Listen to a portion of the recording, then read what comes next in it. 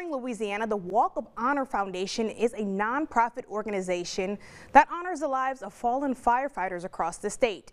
Today, Louisiana State Fire Marshal and the Fire Service of Louisiana held a memorial service to honor 8 firefighters who lost their lives. NBC Local 33's Deshaun Johnson has more.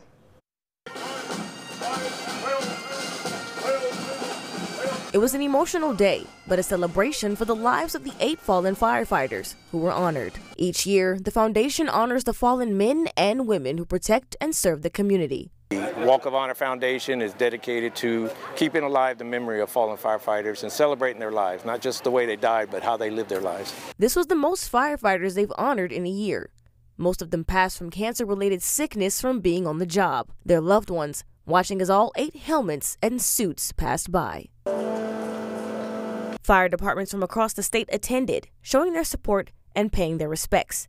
Each unit of the fallen firefighter presenting their uniforms in the memorial as they rang the bell for each name. Dana Sanders' husband, William C.J. Sanders, was one of the fallen firefighters who passed away from cancer in November of last year. I remember years ago my husband attended one for other, fellow firefighters, and now here we stand for him. Like many of the families, they were shown a large amount of support and love, showing her that her husband's name lives on in legacy. Even my niece was saying she wants to be a firefighter because she remembers her uncle. Although a day of grief for Dana and her daughter, she is grateful for the memorial site and the amount of support that was shown to her family. Proud that he was honored, sad that he's gone, but appreciative.